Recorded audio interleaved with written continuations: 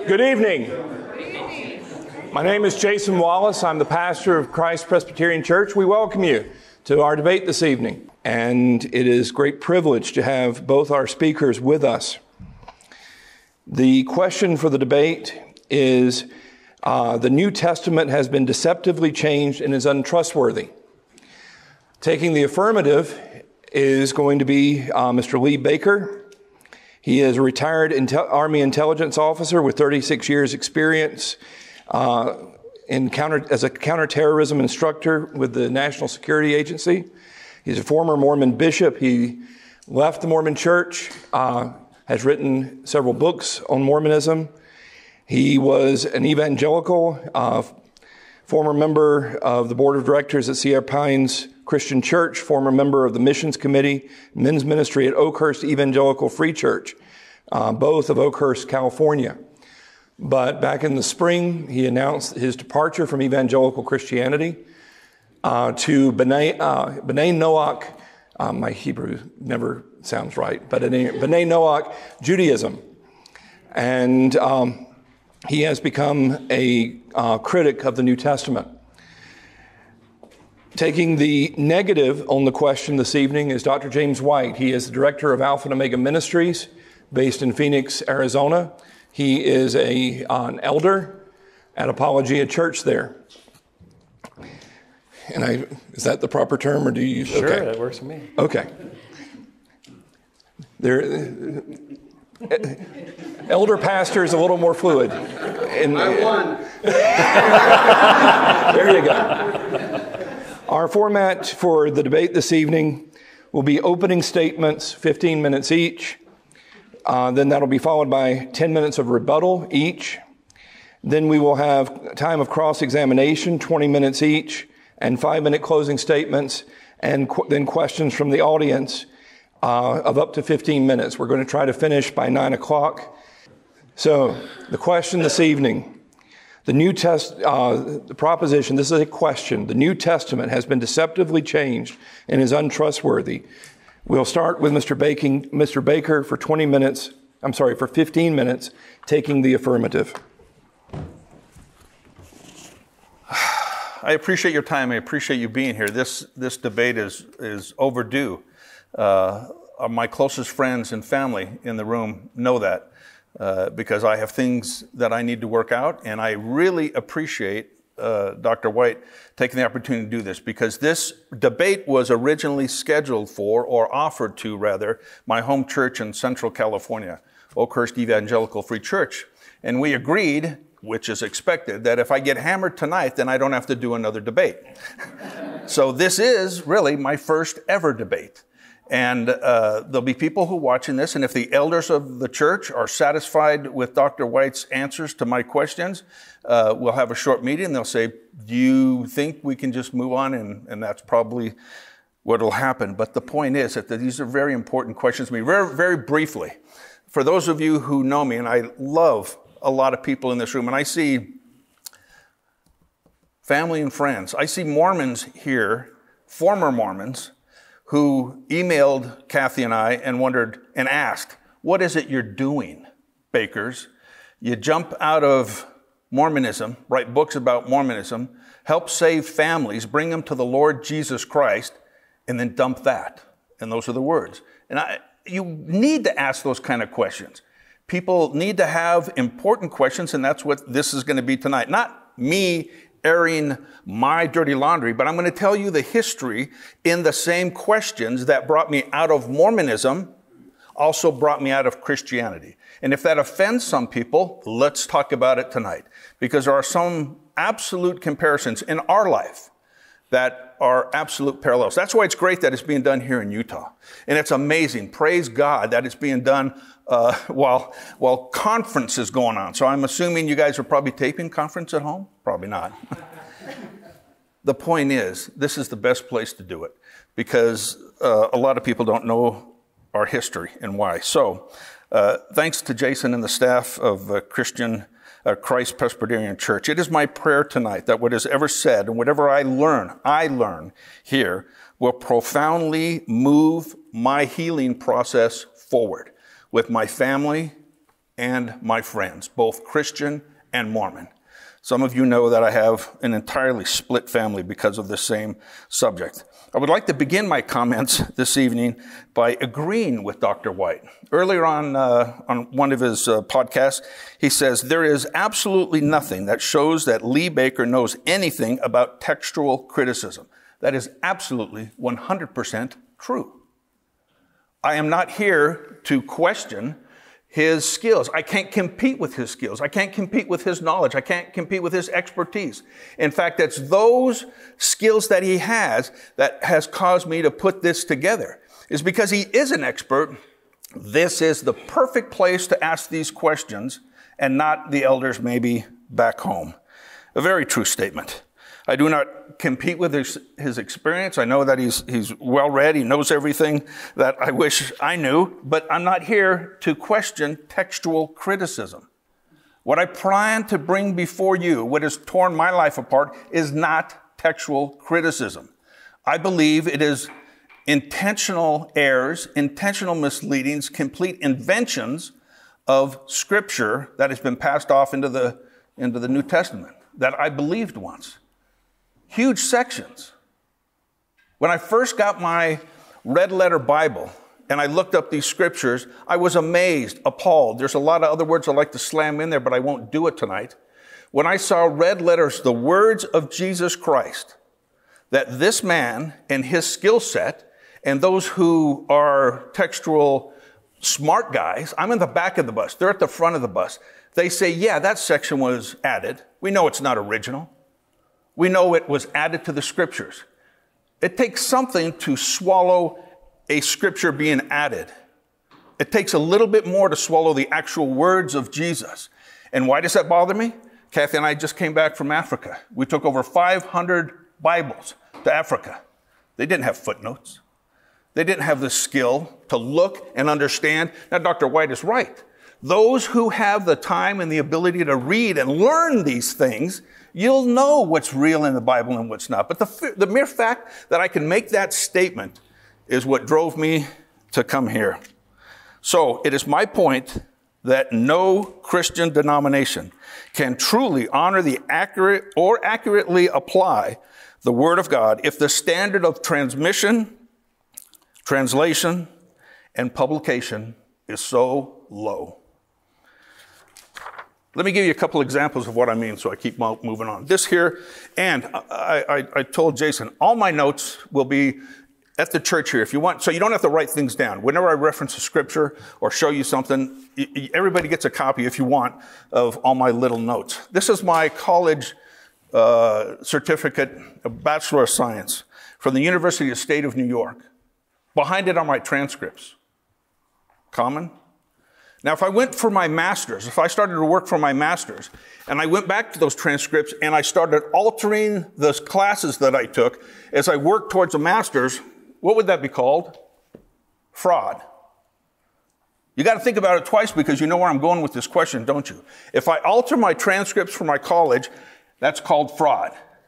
The Board of Regents wouldn't look at my degree and say, oh, Mr. Baker, I see where you changed your transcripts, and we know that this is not original.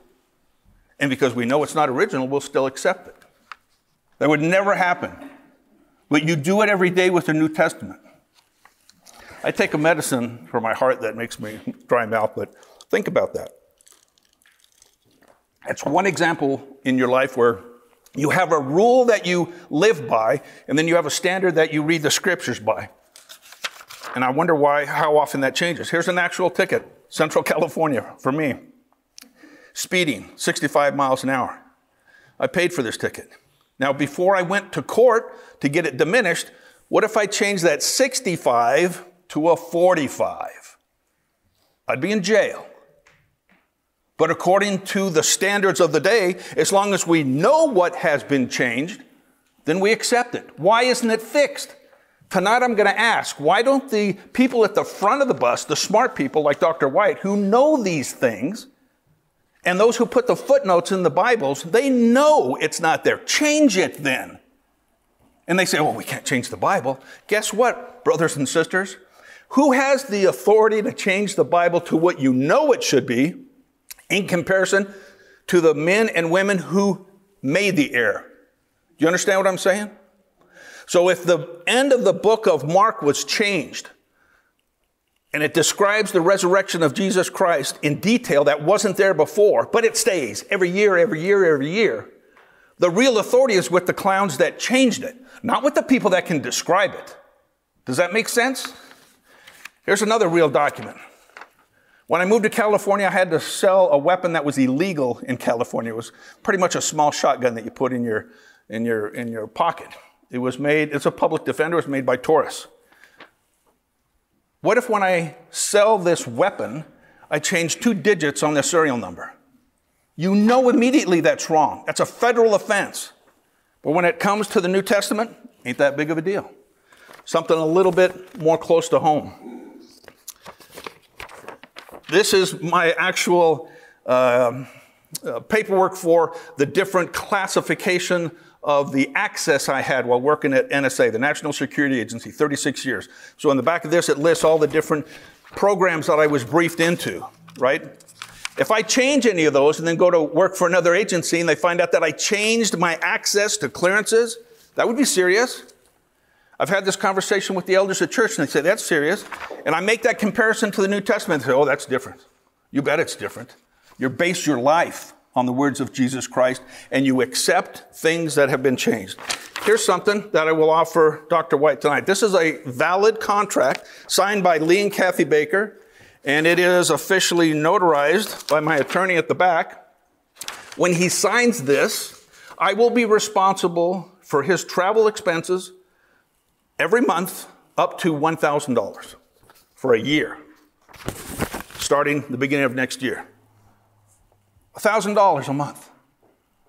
But what it says in there is that when I reprint it on the 1st of January, there may be textual changes. There may be marginal notes. So we'll have to wait for that version next. Understand the point? I believe both in my Mormon life and in the Christian life. Kathy and I were in the back of the bus. We looked to the people in the front of the bus, the smart people, like Dr. White. I give him credit for that. In fact, I'm amazed at what he knows. He's got the details, but maybe not the big picture. I think his skill set, both in Mormonism and in Christianity, is overrated and overeducated. What do I mean by that? He can sit and describe the details of the changes to the Bible, but what is the impact? If you take a class, if you come to a conference like this, if you take a debate like this, and he tells you exactly what was changed, when it was changed, by who, what date, by what monk, and it's printed next year, and it's printed next year, and printed next year as a mistake, who wins? The monk who screwed up the scriptures wins. You can describe it all you want. This talent has only been around for about 150 years. That's it. That monk, what he changed, will be there for hundreds of years. So I applaud the effort, but what is the impact? I'm not ignorant in some things. I am ignorant in textual variations, changes to the Bible. But I am very suspicious of the stretch factor in Christianity, because I saw it in Mormonism. The stretch factor, what I'm supposed to stretch out of the scriptures or out of what someone tells me, what I read. So we are not Jewish. We have been studying with the Hasidic Jews, with the Orthodox Jews, with the Reformed, and with the Orthodox Jews, and the conservative Jews. Learning. Read the Bible now, the Tanakh and the Torah, 4 times, cover to cover. 88 times, God says clearly, I am one. I am one. And in your mind already, you put that little click in, but he didn't really mean that. Are you kidding me? That is Mormonism. John 3:16, for God so loved the world that he gave his only begotten Son, that whoever would believe on him should not perish but have eternal life. Clear. Why is there no such statement like that by the same God in the Old Testament? Why are there shadows of things to come? Where are there, this is like that? Think of that. 88 times God says, I am one. Could he have not said just once, and I will send my Son? Why is there such a disconnect, at least in my mind, in my world, between the Old Testament and the New Testament. I'd like to learn. I'd like to study.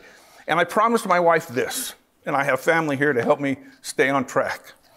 I told my wife that I seriously would listen twice as hard as I debate. I would listen twice as hard as I would debate, because I do want to honor God. I do want to know the truth. Tell me the truth. Teach it to me.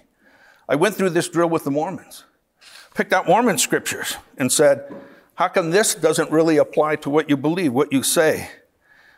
The point is, I believe that the core message of the New Testament has been manipulated.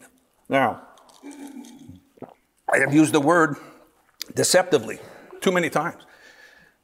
Dr. White has pointed out deceptively. How do I know the motives, what they were? How could I? I don't know the motives.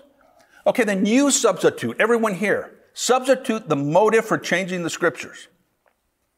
Could it be good? You think someone who came along 200-300 years after the authors of the New Testament added or subtracted or changed something and their motive was good? Have that as one of your questions. The statement of faith in the church that I just left, one of the statements says, we teach that the Word of God is objective, propositional revelation, verbally inspired, every word absolutely inerrant in the original document. Awesome. As Dr. White will tell you. Who has the original document? Who has ever seen the original document? How ludicrous that is to have that as a part of a church statement, to say that it was accurate in the original when no one has seen it, no one has it, yet you raise your hand and you say, we believe the scriptures to be accurate in their original. Why do you add that phrase in the original when it does not exist? Now, you could guess what it used to be. You could put it together, but you don't know exactly what it is. That's part of that stretch factor. I would like to briefly highlight two of the most important 6 scriptures that I was asked to email to Dr. White 3 weeks ago. Daniel 9 and Isaiah 53.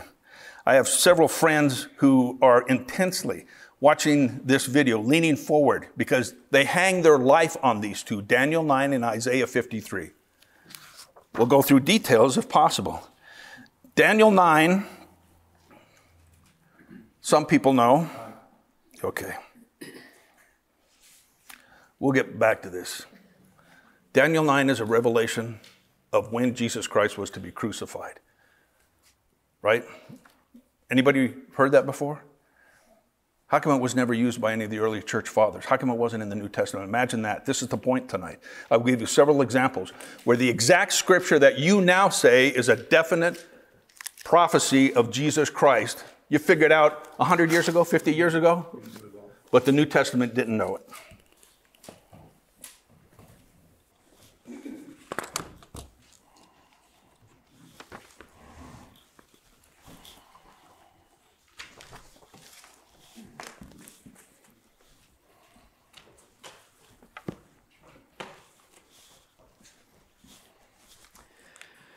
Well, good evening. It is great to be with you, and it is great to know that basically what my task this evening is to introduce you to basic textual criticism 101, so you can understand that when it comes to the text of the New Testament, what we have is the most broadly attested document of antiquity. That means we have the most number of manuscripts in the original language, approximately 5,800 fragments of the New Testament in Koine Greek.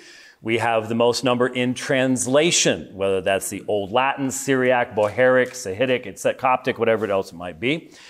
And we also have the purest line of transmission with the earliest attestation. In fact, if you've seen my debate with Dr. Bart Ehrman, probably the best known critic of the New Testament in the English-speaking world today, during the cross-examination, in response to one of my questions, he said, we have far earlier attestation for the New Testament than for any other work of antiquity. And of course, he was exactly right in that statement. And so if we are going to be skeptics about the text of the New Testament, we need to be skeptics about everything in antiquity.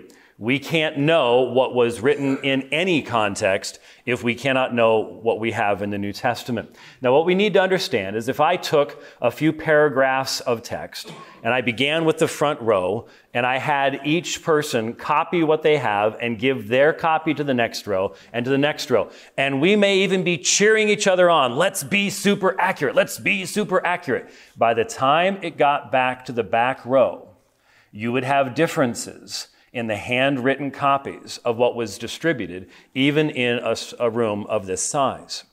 That is because all handwritten documents of antiquity demonstrate textual variation. Every single one. The Quran, anything else. The only way to avoid that is to chisel what you want to communicate in a rock. The problem is rocks are not overly portable and hence have a problem in communicating information over a large stretch of space or time. So we have textual variants. We've known that from the beginning. This is not something that is hidden from anyone who reads a basic introduction to the New Testament. And in fact, in almost all modern English translations, and the King James had many more of these notes when it was originally printed, you will find notations, either in the column or the bottom of the page, that will note when there are important variations. Now, it has been estimated that there are about 1,500 to 2,000 meaningful, viable variants in the New Testament. That means they do impact the meaning of the text, and they might be original. About 1,500 to 2,000. Given that we have 3 million pages of handwritten text, 1,500 to 2,000 ain't half bad. In fact, it's really, really good. Now, the vast majority of variants, for example, at Romans 5:1, there is a variant in the text between the indicative and the subjunctive form of the term echomen. All right? There is one letter difference. They were pronounced very, very similar to one another. We do not have to assume any kind of nefarious purposes on the part of any copyist to explain almost any textual variant in the New Testament at all.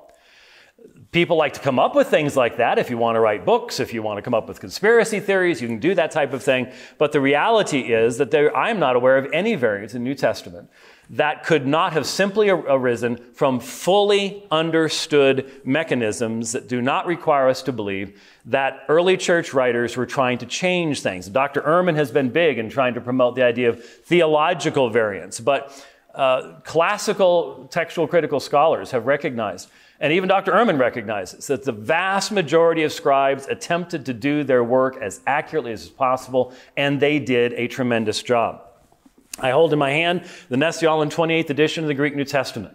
This is available for purchase. Well, not this particular one, but this is available for purchase for anyone. This is available online. It's available on your phone. It's available in Bible programs. We hide absolutely nothing. The bottom notes are all textual notes with massive amounts of information provided to the manuscripts, where they're held, when we think they were written. Most of them do not have dates on them, so we put it into a century or something along those lines.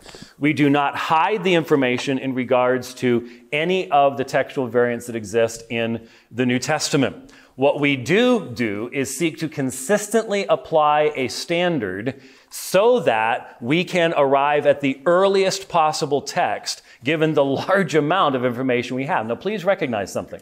When it comes to the New Testament, we have fragments, for example, of the Gospel of John that could be written as early as 125 AD. Now, if John was written in the late 90s or even before 70, this is a less than 100-year difference between when the original was written and the first manuscript evidence we have. For any other work of antiquity, whether it's Pliny or Suetonius or Tacitus or whoever else it might be, the average time frame between when a book was written and when we have the first manuscript evidence is between 500 and 900 years. Between half and a full millennium between when it was written and when we have the first manuscripts. For the New Testament, maybe somewhere between 50 and 100 years. That is why Dr. Ehrman said, obviously, we have far earlier attestation for the New Testament than for any other work.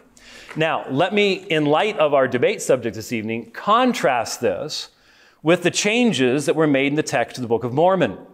The Book of Mormon is not a work of antiquity in English. Even if you're a Mormon, you have to admit it didn't exist in English in antiquity. Obviously, I don't believe it existed in antiquity, period. I believe it is a modern production. There's much evidence of this. But the point is, the changes, even recently, when white and delightsome became pure and delightsome, that's not a textual variant. That is a text that is controlled by a particular central organization. So the Book of Mormon has what is called a controlled transmission. There is one central organization that controls its text. The Quran is also a book that was initially controlled in its transmission ever since what's called the Uthmanic recension, about 25 years after the time of Muhammad. And so in a controlled transmission, that's very different than what we have in the New Testament. You have to trust whoever controls it. Whoever controls it controls the text. The New Testament was never controlled. The New Testament was immediately distributed widely across the known world. It is something called a free transmission of the text, especially because the Christian church was under persecution. So there could never have been a control of what was in it, what it contained, or anything along the lines. Besides that, it was written by multiple authors at multiple times to multiple audiences. So it took different paths of transmission over time, and over later began to be collected into single collections, such as P46, which is a collection of Paul's writings, the earliest manuscripts we have of Paul, P75, P66, early gospel manuscripts. I'm doing my third doctorate on P45 and CBGM. That's Matthew, Mark, Luke, John, and Acts, very unusual manuscript. But that began happening later on as they become collected together. Initially, they were individual books. And so there is no control. So for example, when you compare the 1833 Book of Commandments with the 1835 Doctrine and Covenants and find over 400 words added or deleted from a single section, that is controlled transmission. That is not free transmission we have in the New Testament. There is no parallel between the two whatsoever. And so we do have two blocks of text, 12 verses. The two largest textual variants in the New Testament are the longer ending of Mark, which was mentioned earlier, and was called the Pericope Adulterae, the story of the woman taken in adultery, John 7:53 through 8:11. 12 verses each. Now, any modern translation is going to have brackets or notes in regards to both of these texts. There's much earlier evidence for the longer ending of Mark than there is for the story of the woman taken in adultery. That first appears in Codex Bezae Canterburyensis, which is in the 5th century, and I call it the living Bible of the early church. It is more of a paraphrase than anything else. It is not reliable in almost anything. We are well aware of these texts, and the question becomes, well, why don't you tell people? I do all the time. Anybody who reads an introductory text of the New Testament knows this. When I preach, if I preach through John, I let people know. I talk about textual variation. So it's not like no one ever does that. I realize that's not popular, but it's not popular because we're trying to hide something. It's not popular because a lot of ministers who go through seminary aren't all that clear themselves on all the details. And so, as my church history professor said long ago, what is a mist in the pulpit is a fog in the pew. And so if the preacher isn't all that clear on it, he's not necessarily going to be bringing it up in his sermons. And so we must recognize that, for example, if you look at your Bible right now, if you can compare the King James with the ESV, you will see that the ESV in Gospel of John goes from John chapter 5, verse 3 to John chapter 5, verse 5. John chapter 5, verse 4 isn't there. Now, remember, when we talk about the Bible, we're talking about as it was originally written, not as it was translated 1,600 years later. And so when we talk about adding things to the Bible or taking away things from the Bible, that's actually a misnomer. It is really not understanding that what we want to know is what the apostles originally wrote. That must be our greatest desire. So John 5:4 talks, it's the healing of the man by the pool. And it's the explanation of the angel coming down and stirring the waters. Now, who is responsible for the insertion of that verse in later manuscripts? My suggestion to you is this is called a marginal gloss. It is an explanation of why a bunch of people are laying around a pool in Jerusalem in the first place. And it would be written in the margin of a manuscript. And so when that manuscript is then copied by someone else, if you couldn't go back and ask the guy who originally copied it, hey, why is this in the margin? The tendency of scribes was to be conservative, which is a good thing. They tended to be conservative. They didn't want to lose anything.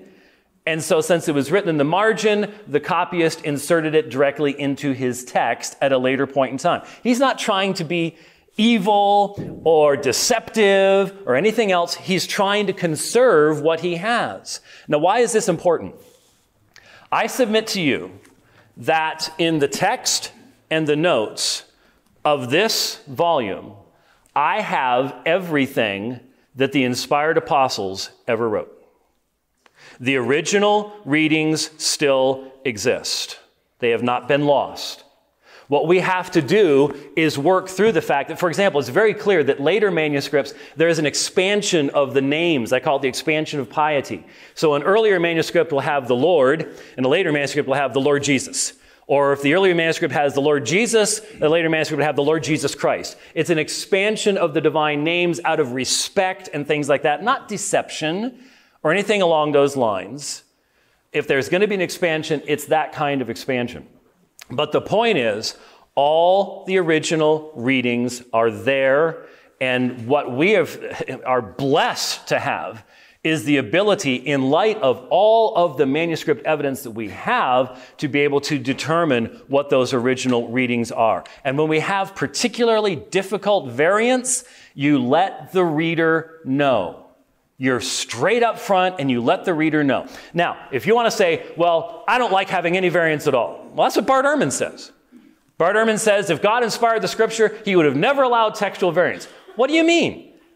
So if a poor scribe is copying a manuscript he wants to have for his family, and it's tired, and his eyesight isn't all that good, and he's working by candlelight, and he hasn't had a lot to eat that year in the 900s because of famines, and he's about to make a mistake, what's God going to do? Strike him dead or something before he makes the mistake? Of course not. If we only had one manuscript, this would be an issue.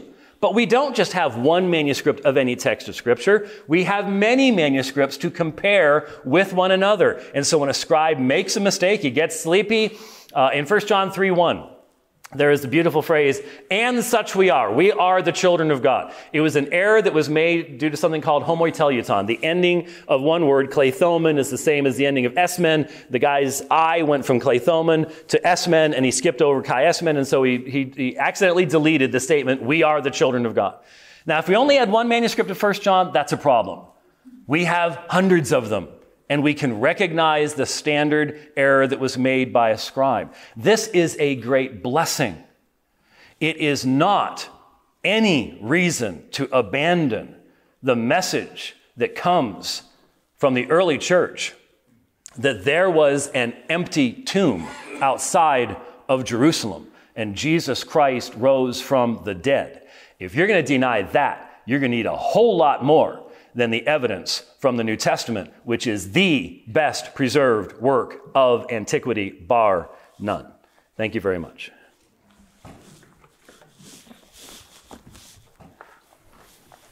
Could not have said it better myself.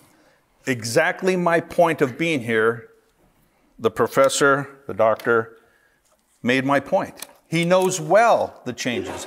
He knows exactly what is or isn't in. I don't think everybody here knew that before you came. I didn't know that. I wasn't a stupid Christian. I thought that the gospel of Jesus Christ was somehow God-breathed. Ever hear that phrase? Is there a comma? But this and this and this was added. Dr. White ended on the ending of the book of Mark. Imagine this. Imagine this. The book of Mark ends without a description of the resurrection of Jesus Christ, right? Mary comes to the tomb. The tomb is empty. The stone has been rolled away. She runs away scared. Tells no one. Live with it, Christians. That's how it was originally written. So when Dr. White says we know what was originally written, then shame on all the pastors who don't teach it that way.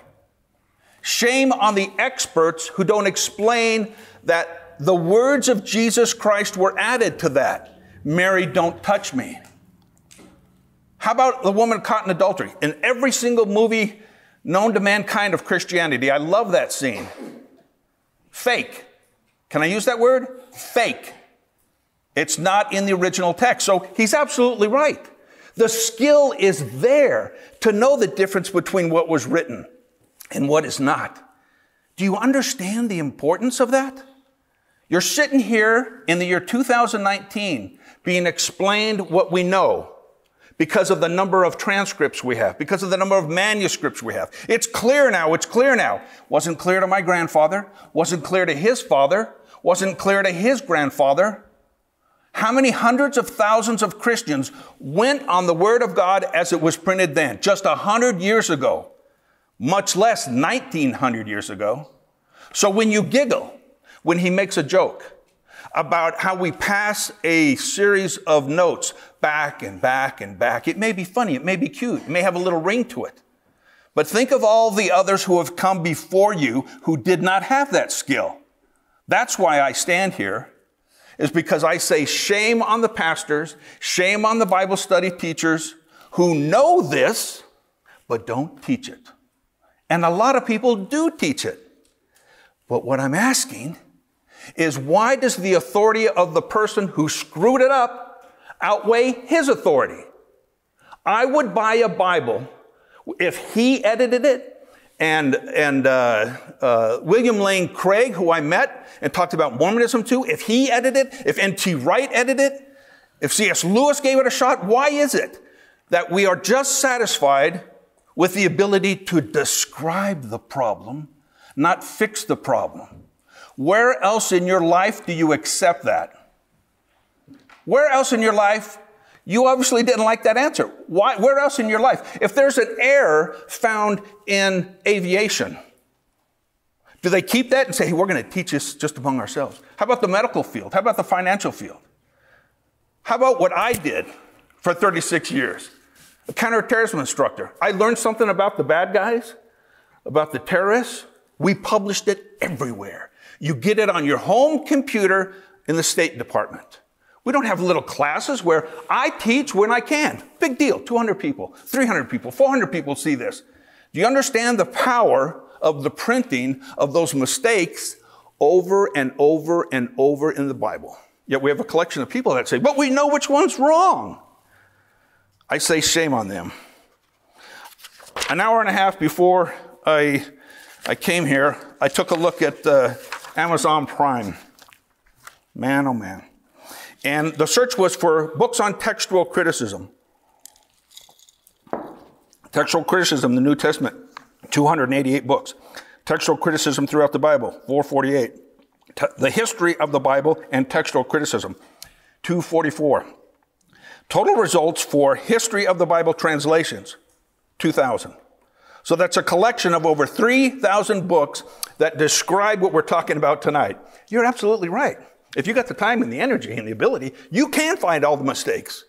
But the kids that I left the Bible with in Africa, when they read the ending of Mark, there is no footnote because it costs more money for those Bibles. I'm telling you, the little extra effort that is being described, that it's out there if you can find it. Sure, no problem. How about this? N.T. Wright, no slouch. N.T. Wright said, quote, "The resurrection of Jesus Christ took everyone by surprise. The disciples were not expecting it. They knew perfectly well that if you were following someone who you thought was the Messiah and he got killed, that was it. He's not the guy. We know at least a dozen other messianic or prophetic movements within 100 years of either side of Jesus Christ where they routinely ended with the death of the founder.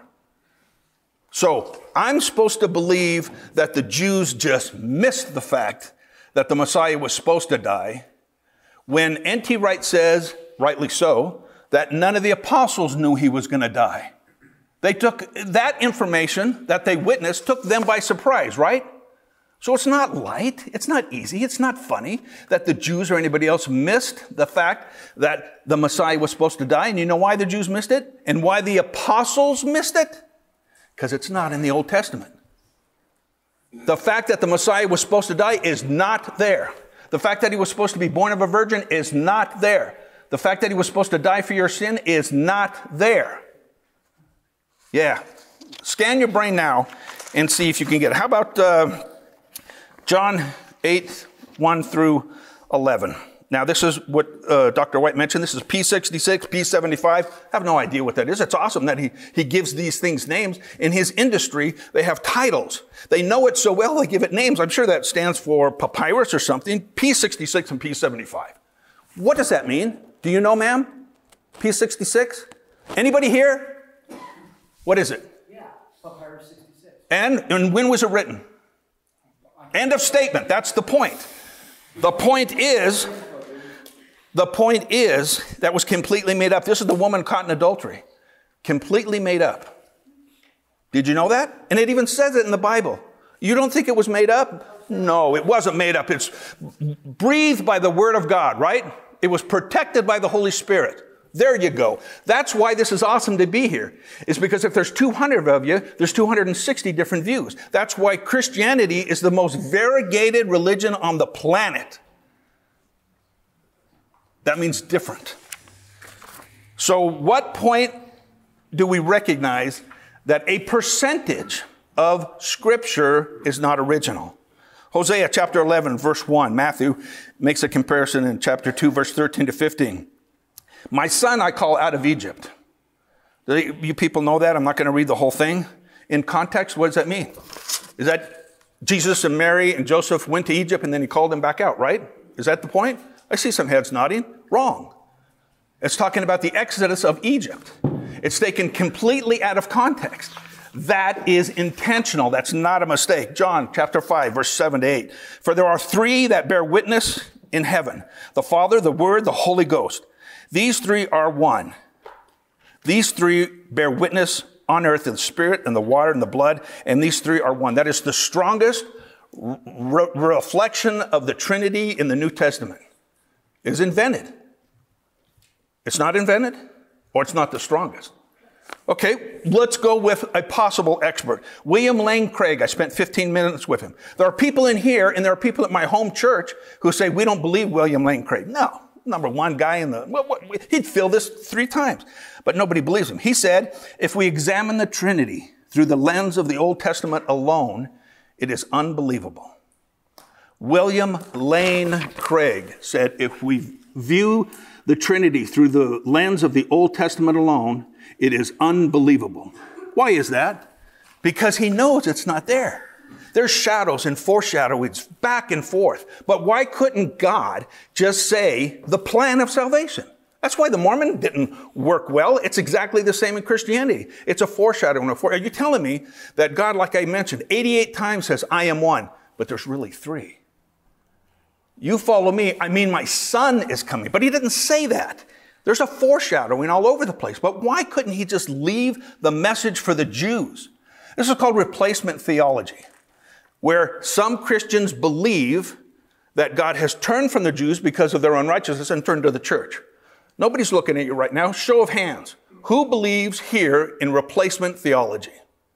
That God has turned from the Jews and given the authority and the salvation, thank you, to the Christians. No one? You're not being honest with me here.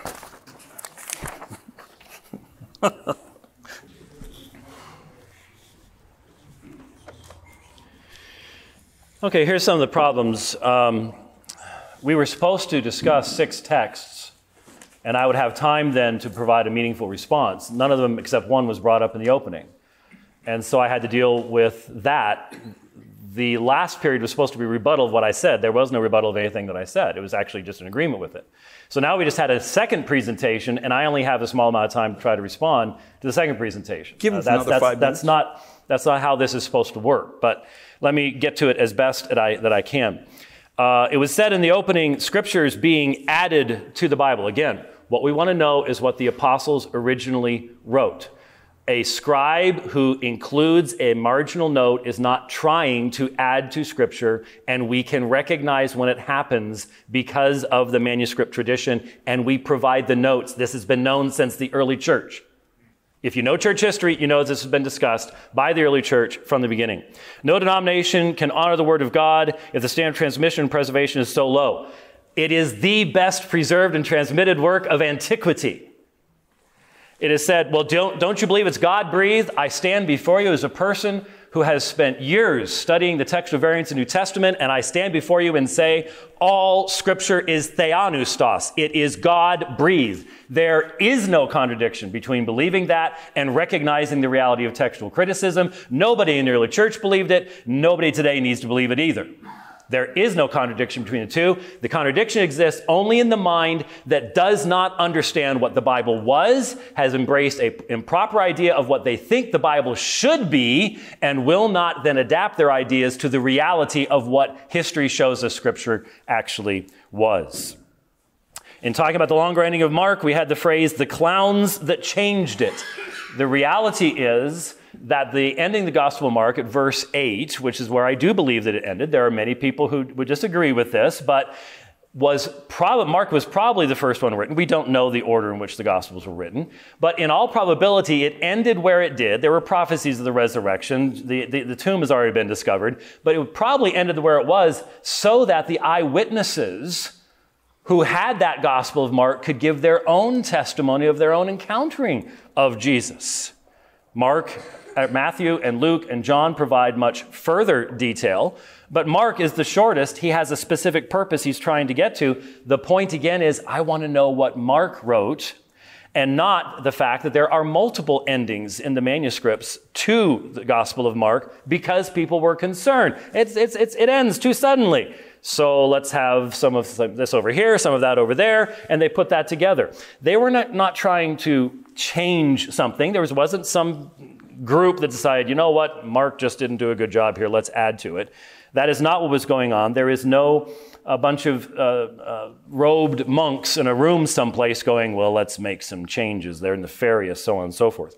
It is said that the core message of the New Testament has been altered. How? We have not been given a single example of this. I challenged Dr. Ehrman, the best English-speaking critic of the New Testament. Show me where the message of the New Testament is altered. He couldn't, and I don't believe Mr. Baker can either.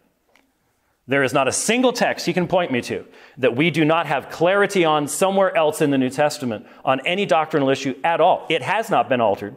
And I would challenge Mr. Baker, you show us how the message of the New Testament has been altered by any textual variant that you are referring to this evening. He said it's ludicrous of us to refer to the originals. If you have read the Chicago Statement on Inerrancy, it specifically refers to exactly what was quoted by the evidently in the statement of faith of the church to which he keeps making reference in regards to the fact that you can believe and should recognize the inspiration of the original even in light of the transmission process down through history. They are not contradictory things. They just require you to do some study, to grow in your understanding and knowledge of your own faith. You know, back in the 1600s, to be a minister in England, you had to not only be able to read Greek, by your third year in undergraduate study, you had to be able to debate in Greek. We're wimps today. That's all there is to it. That's all there is to it. And what I'm hearing is, we need to throw out the New Testament because I didn't do my homework. That's not enough. That is not a reason for rejecting what God has provided to us in the Scriptures in any way, shape, or form. To say it's ludicrous to believe in the originals? Yes. Was it clear to my grandfather? Yes, it was. It was clear all the way back to, it said, well, we've only known this stuff for like 100 years. That's not true. The early church writers talked about this. Jerome talked about this. Origen talked about this. Augustine talked about this.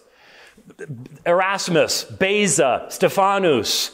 It's all there if you have something more than just Google that you're looking up. It's all there if you know history.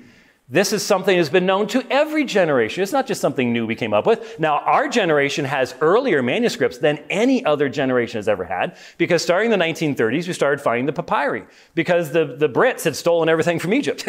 When they were in charge there, they stole all their stuff, and someone started working through all of it, and whoa, look at this. We've got fragments. We've got P666, P75. By the way, P66 from the year 200, by the way, if you want to know. And we find all these things, and so our knowledge has increased at the very same time that we have the greatest skeptical attacks upon the New Testament. Isn't it neat? God provides us with all this information that refutes those allegations. We were told, shame on the people who don't teach this. No, shame on the people that do not do their homework to find out about it and then turn on the faith as a result of that. I have taught this for decades. You can go on YouTube and find me teaching this stuff for decades, and I am not the only one. People like Dan Wallace has given his life to this. He's the head for the Center of the Study of New Testament Manuscripts. He is going around the world digitizing all the ancient manuscripts he can possibly find so that they're available to everybody. Don't tell me shame on them. Shame on the person that doesn't do the necessary homework to come to sound conclusions. That's what I say. N.T. Wright on the resurrection. Did you read the rest of the book? Because if you read it, even N.T. Wright, who I have debated on the subject of justification, he is a brilliant man, but if you read his work on resurrection, he comes to the conclusion of what? Jesus Christ rose from the dead. That was his conclusion. So read the whole book. Then we're told, well, nobody in the Old Testament expected any of these things. Folks, let me give you something that I've used many, many times. Let me show you. Well, hand me, you got a Bible? Somebody's got a full Bible, full text, because all I've got is the Greek New Testament. Thank you very, very much. All right, let me show you where the doctrine of the Trinity is revealed. I've just turned to the beginning of Matthew, the end of Malachi. See the gutter right here? There's where it's revealed. What do I mean by that? The primary revelation of the doctrine of the Trinity is found in the incarnation of Jesus Christ and the outpouring of the Holy Spirit, which took place in history right there. Everything after it is written in light of what happened historically in the incarnation of Jesus Christ and the outpouring of the Holy Spirit, and therefore is written by experiential Trinitarians. Peter was a Trinitarian. He had heard the Father speak from heaven. He had walked with the Son. He was now indwelt by the Holy Spirit of God. And so why should you have the Old Testament talking about the Trinity when the revelation had yet to take place? Oh, there are texts that specifically give us images, Isaiah chapter 9, verse 6, and many others, that give us images of what's coming. But the revelation had not yet taken place. It took place in history. Finally, in the last few moments that I have, I would like to point out that when you look at prophecy, and especially messianic prophecy, you must recognize Jesus, upon his resurrection, opened the minds of his disciples to understand the testimony that had been given to him from Moses through all of the prophets. And so what we have, especially in the book of Acts, is an example of what Jesus taught them in the period of time after his resurrection. And what we see in that teaching is the fact that you have fragmentary references in the Psalms, in Isaiah, in the prophets that have immediate fulfillments, as Isaiah 7:14 had an immediate fulfillment historically.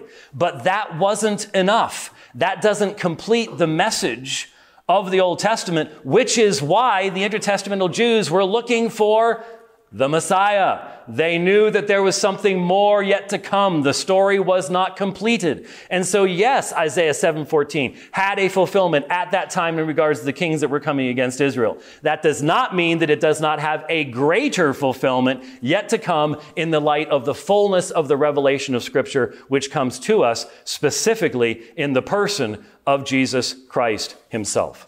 Thank you very much. Mr. Baker's offered you an additional 5 minutes if you'd like. Absolutely. I don't think that would be fair. Okay. We now move to cross-examination, and it will be 20 minutes each, beginning with Mr. Baker. Dr. White, what I'd like to ask, and I will go back, this is where I assumed the scriptures would be debated, so it isn't like I skated out on the opportunity to talk about what you said. I'd have to stand on my head to dismiss Isaiah chapter 53.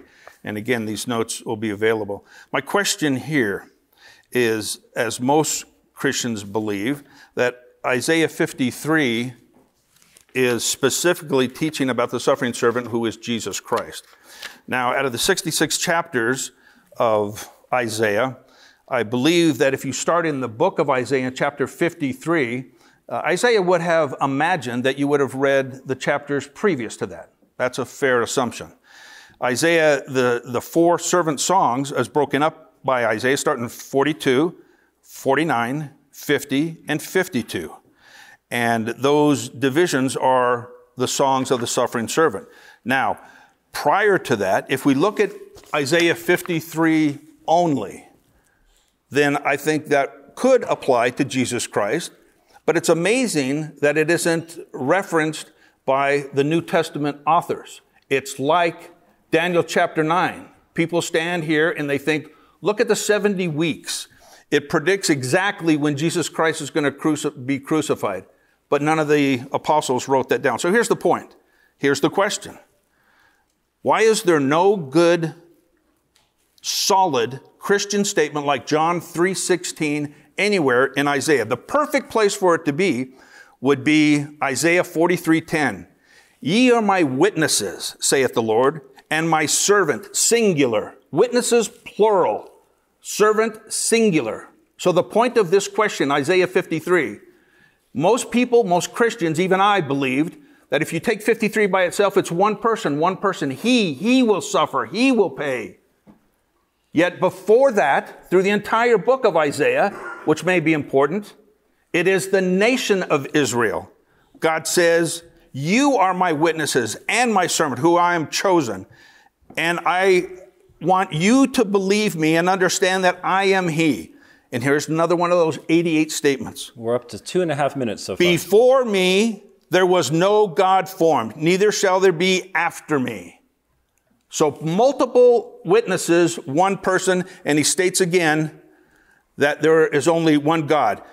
In Isaiah 41, 8-9, it says, you are Israel, my servant. Later, 44, you are my servant Israel. Plurals. Okay. I'm assuming that you know the many, many times that Isaiah references the servant as plural. Could you explain to me why in 53, we switch from the plural to the singular? Okay. Took over 3 minutes, so I hopefully will have enough time. Could we give him another 3 minutes?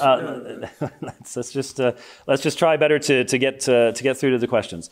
Yes, I have read the rest of Isaiah, and yes, Isaiah would expect others to do that. And in so doing, they would not only discover repeated references beginning in Isaiah chapter 6 all the way through Isaiah chapter 11 that find their fulfillment in Jesus and that New Testament writers apply to Jesus. For example, Peter applies a text from Isaiah 11 and identifies Jesus as Jehovah God in human flesh. You have Isaiah 7, you have Isaiah 9:6, the Aviad, the Father of eternity, the El Gabor, the mighty God. So yes, there are all sorts of these references found in Isaiah, but the reason Isaiah 53 has to be taken the way that it's taken, and I won't even go outside of Isaiah to Psalm 22, Psalm 2, and all the rest of the passages that specifically have messianic fulfillment, but in Isaiah chapter 53 itself, you have a specific fulfillment that in regards to, for example, they made his grave with the wicked and with the rich man in his death, although he had done no violence and there was no deceit in his mouth. How is this fulfilled in the people of Israel? There is no fulfillment in the people of Israel at this point. And that is why even intertestamental Jewish writings recognize there was something special about Isaiah chapter 53 and about the application that it had. You can say, well, it was the will of Yahweh to crush him, to put him to grief, and yes, the suffering of the people of Israel.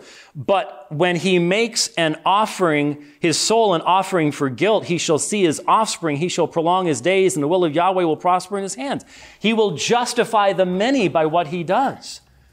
Once again, when we look at prophetic text, we especially cannot avoid seeing them in the light of what took place in history. And what takes place in history is you find one man. Excuse me? Well, I'll defer to him to move along to some extent. If you want to interrupt me, go ahead.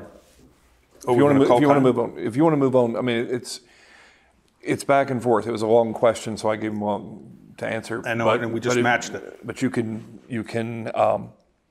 We were supposed to discuss Isaiah 53 during the formal part of the debate. So that's the best I can do if we're going to limit it to that section. So please move along. No, keep going. Okay, Daniel chapter 9. So I would like to make a point on Isaiah 53? For those who don't know. Is this a question? Yes, this is a question. It will need to be a question that I can answer. Do you believe that this audience knows that Isaiah 41 references Israel as my servant? Servant Israel in 44, 45, 48, 49, Psalm 36. Israel What does is that my matter? I'm sure there are many people who do and many people who don't. It's irrelevant to the topic of the debate. No, I just want to point out that you know a lot more than they do. And I see absolutely positively no relevance whatsoever in that assertion. Okay, I apologize then. Let's go to Daniel chapter 9. Do you believe that Daniel chapter 9 this was on the list, is a messianic scripture relative to the crucifixion of Jesus Christ? Daniel chapter 9 specifically refers to Daniel's prayer to Yahweh in regards to Jeremiah's prophecy. And then revelation is given by angelic mediation toward the end of the chapter that specifically gives the 70 weeks.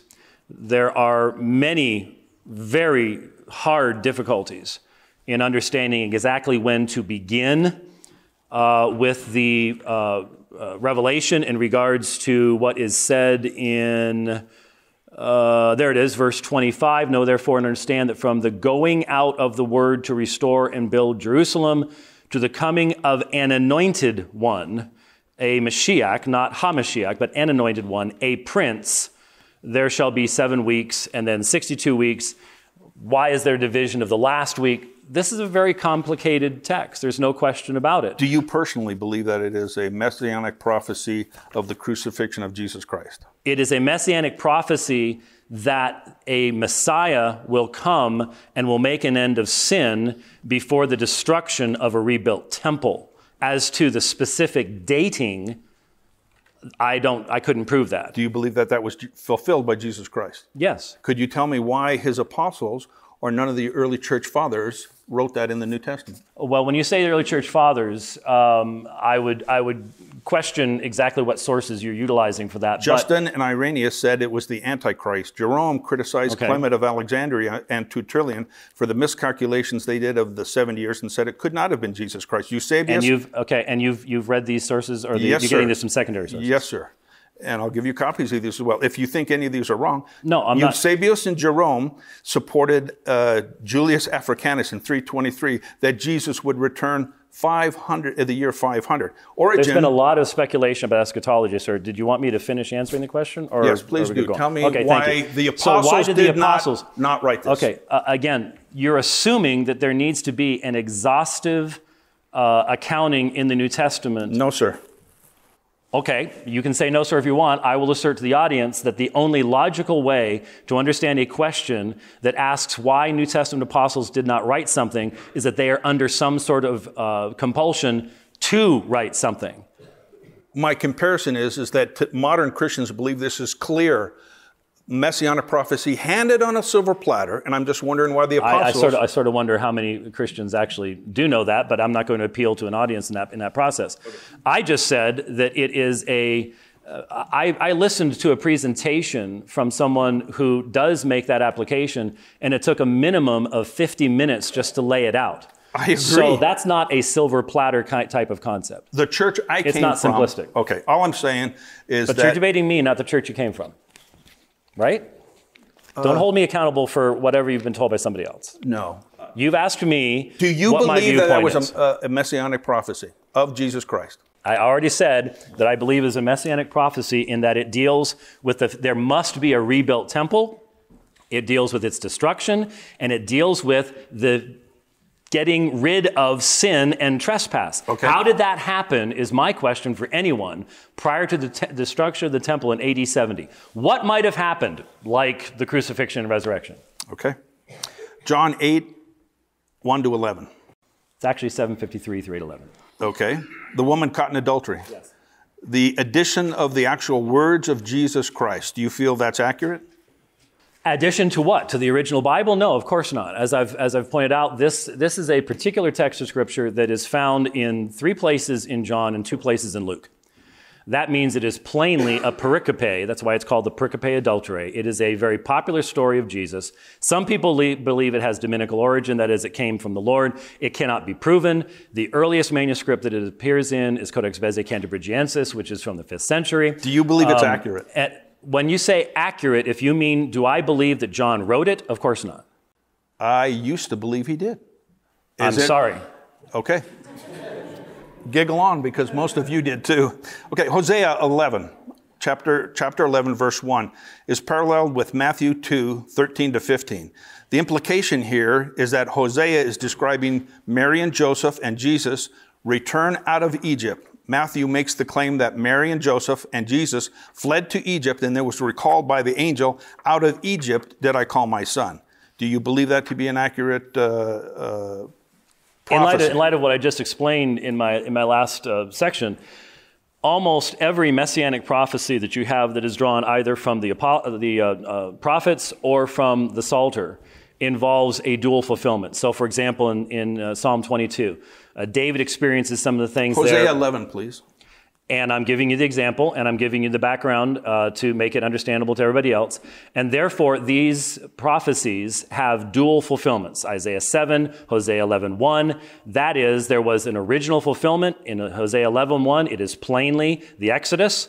But Jesus is the fulfillment of the Jewish people. There is a greater fulfillment in the incarnate one himself, Jesus Christ. So if you want to just limit the Old Testament to just simply a flat, can't speak to anything in the future, there can't be any connection between texts, if that's what you want to limit it to, great. The apostles didn't do that. I don't want to do it either. And neither do I. My point, Dr. White, is that it appears, in my limited knowledge, that it looks like that was completely ripped out of context. The context is God calling his people out of Egypt. Unless you're assuming something. You're assuming that Matthew is saying that its original context was messianic rather than its greater fulfillment was messianic. Matthew knows what its original context was. He's not stupid.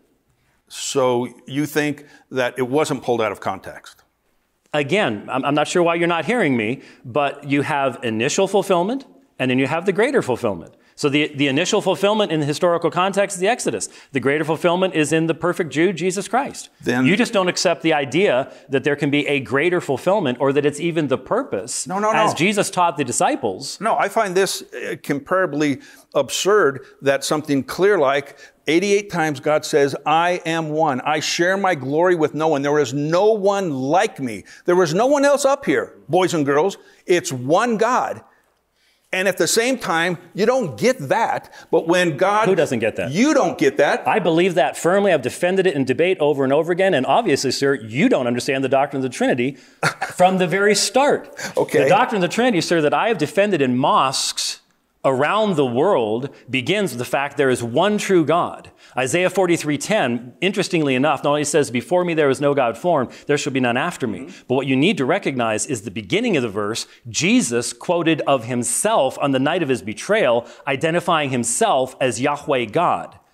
So then why would William Lane Craig say, let's roll our eyes at William Lane Craig. Why would he say that if you look at the Old Testament alone, and you're absolutely right, that is my point, Dr. White, I'm looking at the Old Testament alone because I believe the New Testament Did you hear what I said? Did you hear when I got up here and I held Jeff's Bible up? If the revelation of the doctrine of the Trinity is found in the incarnation of the Son and the outpouring of the Holy Spirit, when did that happen? In that blank period. So it happens after the last words of the Tanakh are written, Are yes? you hearing me? That's the point. God himself did not describe that. He didn't set the table for the Jews to say there are three of us up here. And then we laugh at the Jews and say they missed it. Three of us up here. I just pointed out that Jesus identified himself as Yahweh. How many Yahwehs are there? Okay. How many Yahwehs are there in Genesis? When Yahweh rains fire and brimstone on Sodom and Gomorrah from Yahweh in heaven. It's the Yahweh on earth from Yahweh in heaven. How does that get a fulfillment in a Unitarian system? Do you believe in the Trinity?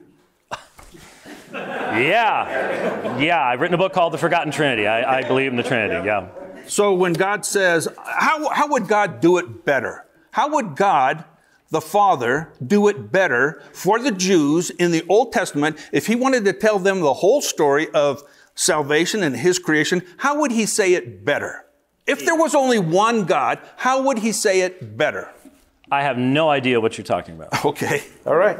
Because I think he said it just fine. Yeah, there's one God, and I share my glory with no one. Which Paul quoted Jesus. He says, I am your Savior and your Redeemer. And there is none other. That's why it's applied to Jesus as the incarnate one. That's exactly right. I believe it fully, yes. Got it. Isaiah 7:14, yes. Matthew 1:2, relative to a virgin shall conceive. Yes, indeed. Again, historical fulfillment at that specific time. Kings coming against Israel. The king the prophet says, ask of Yahweh, he'll give you a sign. I won't do it. So Yahweh will give you a sign, and Alma will become pregnant.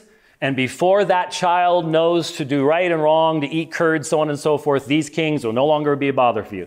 Has a historical fulfillment in history, and it has a much greater fulfillment when you recognize that the Greek translation of Alma in the Greek Septuagint is Parthenos, which is a very specific term that refers to virgin. And this then is recognized as the means by which the sinless Son of God can come into human existence without the stain of original sin. You have the historical fulfillment and the greater fulfillment in the perfect Jew, Jesus Christ. If you simply allow the Old Testament to be something more than just a book of history, then it's very plain. Absolutely true. And what he said was absolutely true about the Greek translation of the Hebrew. Here's the Hebrew. And Dr. White knows perfectly well. The word Alma is used for a young woman. They have a separate word for virgin. Bethula. Yes. And an Alma can be a Bethula. It is not in Hebrew. But yes, it can. Okay. Then so every Alma was a fornicator before marriage? Okay. You are wrong, sir. You are assuming that Alma automatically means a married woman rather than just a young woman. You're mixing categories then here. Let's go to Proverbs. And no Hebrew writer is going to back you up on this. I think the Hebrew scriptures were, because in Proverbs 30:19-20, it talks about the woman that is caught in adultery, and she leaves she leaves no trail like a snake. And you know that scripture? Go on. What word is used there? What is Alma? So what is your point? That if she was going to be a virgin, it would be Betula. That is a technical term, and Alma can be a woman who has or has not had sexual intercourse. You are demanding a different meaning. You are limiting the lexical meaning in a way that Brown, Driver, and Briggs, I ask you right now, you show me a lexical source, Brown, Driver, and Briggs, Kohler, Baumgartner, any of the current Hebrew texts that would say that Alma cannot refer to a woman who happens to be a virgin. Because Alma is used in Proverbs 30:19, and she's caught in adultery. Do you think that you would use the word virgin there? Or That's young woman? That's the point, sir. Why can't you hear what is being said to you? Alma can be either one. You found one use, but you are demanding that means it could never refer to a chaste young woman. Show me anything in Kohler Baumgartner that says that, right? I owe you that. I will do that, absolutely. But the point is that the Hebrew used that word specifically as a virgin. Which we all know, yes. Okay, forget it. Isaiah 7:14. We just did that. Okay. Okay, it's in Proverbs. So can you go to Proverbs 30:18-20? Since I'm not even disputing that Alma can refer to someone who has had sexual intercourse, I'm simply saying it can refer to either one, and that the Septuagint interpretation is correct. That was one of the list of scriptures that we were going to debate. So you're relying on the Septuagint. Would you give these people a quick history on the Septuagint? Why are you quoting the Greek instead of the Hebrew? Because in the New Testament, the apostles quote from the Greek Septuagint 95 to 98% of the time. It was the Bible of the early church. And in a number of readings, it actually contains readings that are not found in the Masoretic text, but go all the way back to very, very, very early sources. There were multiple textual traditions that existed in Jesus' day, not only in what becomes the Masoretic text, but you also have in other foreign language translations. And the Greek Septuagint is an extremely important element of our study and our knowledge of what the Tanakh looked like in the days of Jesus. So would you personally believe that when the Spirit of God was leaning over the shoulder of Matthew, Mark, Luke, or John, that if they misread or misunderstood something, that he would be quoting to them in Greek? Can I answer that? If you're going to write in Greek, to Greek-speaking people, it's probably best to quote the Old Testament from the language they understand. Yes, considering it was written in Hebrew. We now have 20 minutes of cross-examination from Dr. White. Okay, you have alleged that there is a contradiction between believing that Scripture is God-breathed and recognizing that it was transmitted by handwritten manuscripts. Can you please demonstrate what that contradiction actually involves? Okay. To answer that, I would ask you if you're familiar with a publication called Bulletin for Biblical Research. I'd have to have a reference. Okay. They just published a article on current trends in Old Testament textual criticism. I'll give you this copy now. That's all right. I'm asking you a different question. I'm asking you to explain why you believe that there is a contradiction between believing that Scripture is God-breathed and recognizing the existence of textual variants. And that answer is in here. And the answer is that those who transmitted and copied and wrote the New Testament were not professionals. There is no comparison between the accuracy of the Old Testament and the New Testament. None whatsoever. This is a professional publication that says that the limit of the errors is phenomenal in the Old Testament and due primarily to the Dead Sea Scrolls. Like the Isaiah scroll is nearly perfect when there's so many different variants. In other words, your skill in textual variants, there's not a group of Jews that do what you do. Because there is one Tanakh, there is one Torah. In Egypt, in Israel, in Paris, in Denver, there is one Tanakh, one Torah. There are many, many different versions. You corrected me once on air. I said that there were 66, and you said, oh, there's many more different copies of the New Testament than that. What I'm pointing out is that those who this article says from the professionals that there is absolutely no comparison of the errors in the Old Testament in comparison to the errors in the New Testament. In what way? I do not understand what any of this has to do with Scripture being God-breathed. I'm asking a specific category issue. There is no existence in the Torah of stories like the woman caught in adultery, snapping in and out of existence. Is that clear? In the Old Testament, there is no history of things like that, like the ending of Mark, like the woman caught in adultery, where the Torah will say, hey, in the year 1644, we didn't have that, but we have it now. So let me ask you a question. The version of Jeremiah that we have today in the Masoretic text is longer. By about how much? I'm not sure. About a third. Okay.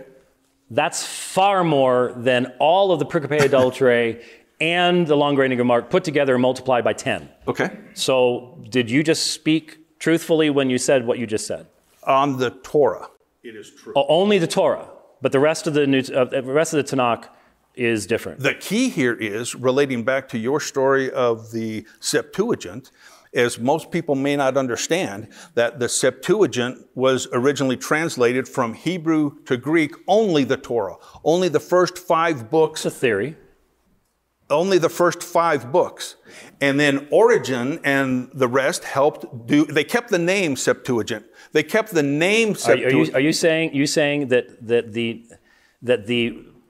Isaiah had not been translated into Greek by the time of Jesus? No, absolutely, I'm not saying that. Well, Origen's 200 years after Jesus. And see, you're great at answering a question that was never asked. I said the first 5 books of Moses, the Torah, was done by Ptolemy II in 250 BC. And then it was lost.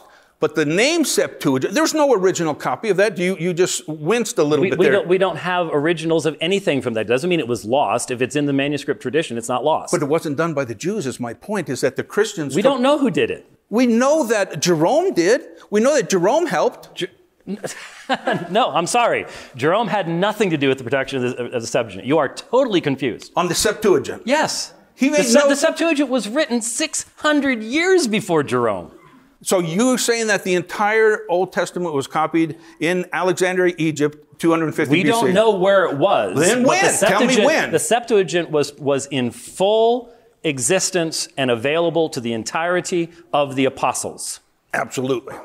But no doubt. Then Jerome had nothing to do with it because Jerome comes 4 centuries later. I know that. But what I'm saying is that the Septuagint that is that you can purchase now on Amazon references the fact that Jerome edited that. The point is that the Septuagint has been continuously edited. Would you believe that to be true? As has every ancient text. Not the Tanakh, not the Torah, I mean. But you have multiple. Why do you have multiple readings in Psalm 22 about as a lion or they pierced me in the Masoretic text? Why do you have multiple readings in Jeremiah in the Masoretic text? The fact is that there were multiple, even Hebrew traditions at the time of Jesus. This is simply a reality, but it has nothing to do with the first question that I'm trying to ask you. Okay. So let me try it one more time. You have made the assertion that there is you even asked the audience, how many of you believe that Scripture is God-breathed? And you seem to think that there is a reason why I can't believe that what I hold in my hand right here is theopneustos, God-breathed. Why? Without going into other...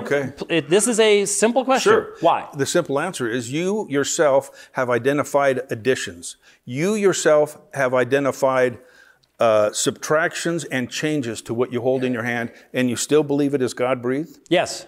1,000%. Every scholar that I know of who is an evangelical knows that and believes that. Okay. I'm asking you, why can't you accept the mechanism that God used to transmit the New Testament to us? Because it rings of Mormonism. Okay, rings of Mormonism. So, can you show me, can you demonstrate to the people here that I was in error to show the vast difference between how the New Testament was transmitted and how Section 24 Doctrine and Covenants, right? Absolutely, got it. Okay, you know exactly what the addition was. Yeah. You know what the background of it is. I'll give you a better one.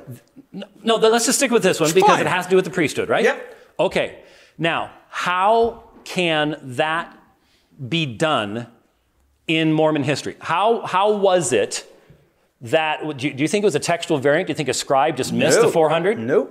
The reason that those 400 words are put in later on is because something developed in the history of Mormonism, right? You bet. Okay, so you have a controlled transmission of the Book of Commandments, which becomes the Doctrine and Covenants, right? Okay, when did anyone in the history of the New Testament have the ability to make the same kind of change? Never. Exactly. So there can be no parallel, can there? No, you're absolutely right. There can't be any parallel. Therefore, the long ending of Mark can zip into existence with no author. And you accept that. Zip into existence with no author. No, there was an author. Was it ever in Greek? Is it in a Greek manuscript? Of course it is. And where did that Greek manuscript come from? Well, the earliest, Codex Alexandrinus. Wasn't it not invented so it would have an audit trail in Greek that it was first done in Latin? Audit trail? Was it not first done in Latin? No, it was not. Oh. No, it was not. If you say otherwise, prove it. I will. So, okay, you're saying that the ending of John, the ending of Mark, did not exist in the original text. No, I do not believe that when Mark wrote his gospel that he included verses 9 through 20. No, I do not believe that. And when or who added it, you have no problem with it. I do not know who did so. We don't know anything about... No, I'm asking if you don't know, that's my point. Why doesn't that bother you? This is actually time for him to be asking you questions. Oh, that's true. But the going back and forth is just fine. Within reason. But we're still... But still... I keep going back to the key issue here. I have asserted that everything that Paul or Mark or John wrote is between the covers of this book. And has been preserved for us. Why do you say Mark? Why do you say John? Do they identify themselves? Because I was simply providing examples from the New Testament. If you want to go through the whole list, we can do the whole list. The point is this. Is the authorship... I believe that all the original readings continue in the manuscript tradition. Therefore, why am I precluded from believing that Scripture is theopneustos, especially because what Paul is talking about there is the original writings themselves? Because I believe, and maybe I'm wrong, that you believe in sola scriptura. I certainly do. Sola scriptura. Then how do we know that John wrote John? That's not in the scriptures. How do we know that the apostles, giggle if you want, but how do we know that I'm the not apostles... giggling. I'm just wondering how this has anything to do with sola Because scriptura. that is a Catholic tradition. There's nothing in the scriptures... What is a Catholic tradition? The assignment of John, Matthew, Mark, Luke, and John. That comes from the Catholics, not from the You mean scriptures. the Roman Catholics? Yes. That is historically naive on a level that is stunning to me. Stunning. Stunning to me. Could you tell me, does Mark ever say... When did Roman Catholicism begin? Did you... I'm asking the questions here, Knock sir. it out. When did Roman Catholicism begin? Supposedly with Christ. Supposedly with Christ. I don't believe that, and I don't think most everybody else here does either. And I'd be surprised if you believe that. Who wrote the book of John? Who wrote the book of Matthew? I am asking the questions. Knock it out. Understand that he won't answer that. It's not his time. That's fine. That's fine. Okay. I don't know when Roman Catholicism started. Okay, What point does that make? the Tell me point, where you once got again, the name of the author. So you are saying that if you believe in sola scriptura, right? You have to have the originals? No. I'm saying that you're playing if you both. have a faithful manuscript tradition. Which take... Is there a problem with that word? Yes, because I was asked as a Christian moderator on a radio program to teach people that it was sola scriptura, scripture alone. In sola scriptura. That means that we don't know how any of the apostles, like people tell me all the time that the apostles went to their death for the testimony of Jesus Christ. Why didn't Luke record that? Those are all traditions. Because they weren't dead yet? Oh no, they were. He went to Rome. Okay. I'm sorry, your understanding of history of the New Testament and church history is incredibly confused. And I hope that you will find a way to become unconfused. But once again, I simply have to ask the question, okay, sola scriptura. Scripture is the sole infallible rule of faith of the church. Somehow that requires me to have some type of first century evidence of specifically John's name on a manuscript? Is that what you're saying? No, sir, don't be condescending in that form. What I'm asking you is you obviously have beliefs in tradition. You have doctrine that came from tradition, yet you claim Scripture alone.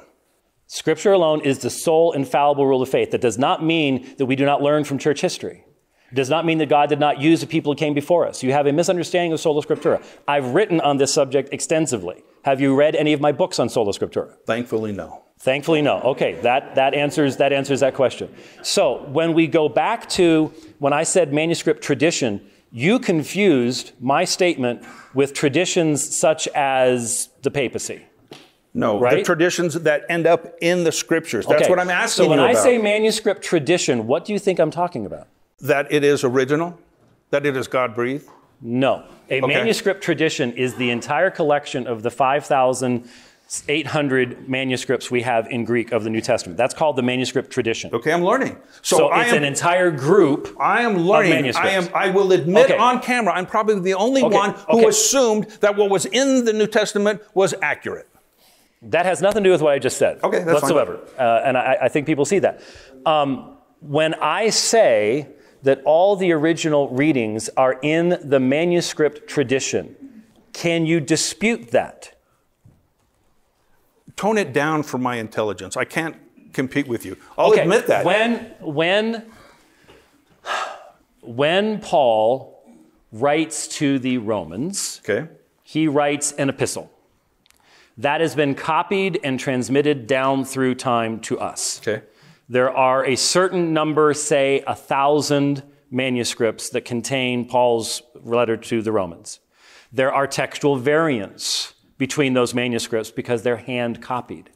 My assertion is that when I look at the epistle to the Romans, in this right here, the original readings are all present either in the main text, which means that the editors have been spot on in their analysis, or in the notes that provides the readings from other manuscripts that they have relegated to the notes, but they're all there.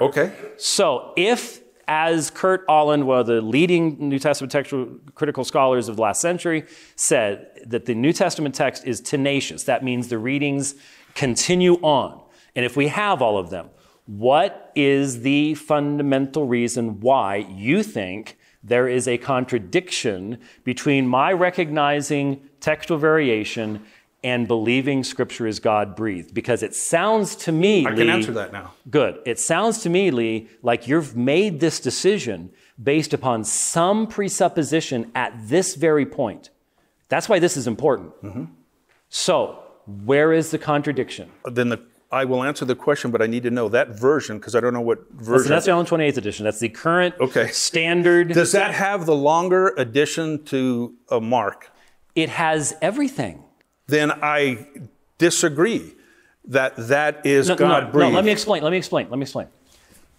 What this, if you have in what this there, contains yes, are, this is not an exhaustive, because if it was exhaustive, it would be multiple volumes. Right. If you want an exhaustive edition, you can go to the ECM, you can go to some other text. But the point is, it has to give you all the textual data in the notes, so you can make decisions for yourself. Variant is the longer ending of Mark a textual variant? Of course it is, because there's also a medium ending and a sort of in-between ending.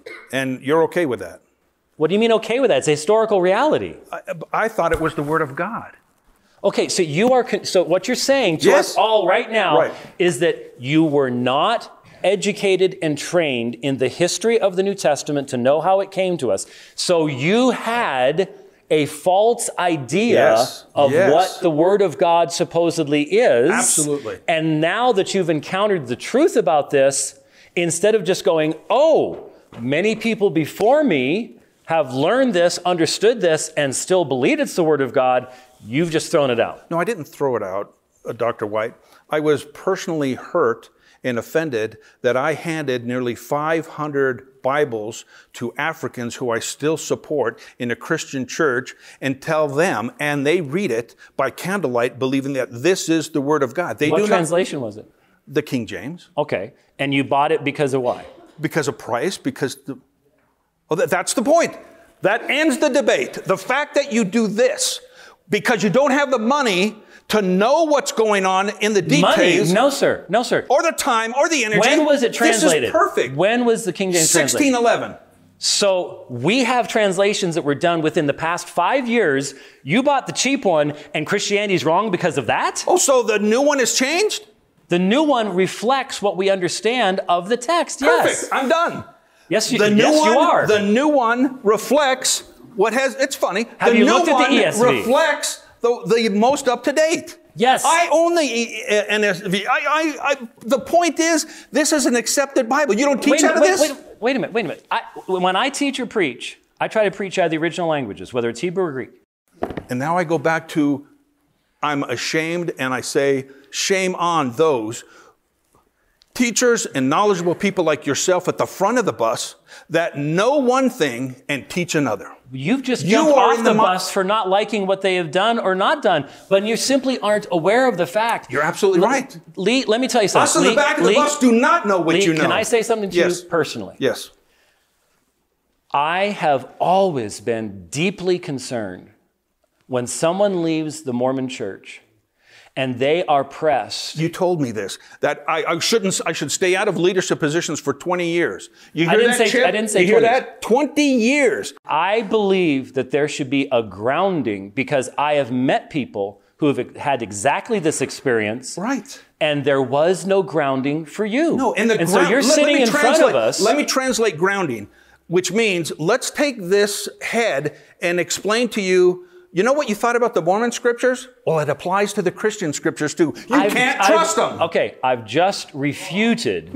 I have just refuted. Right. And you did not correct, you could not respond to the refutation that you agreed with. The process of adding 400 words to section 24 to become section 24 of the Doctrine and Covenants is not the same as the free transmission of the text of the New Testament over time. Why not? Why not? Yes.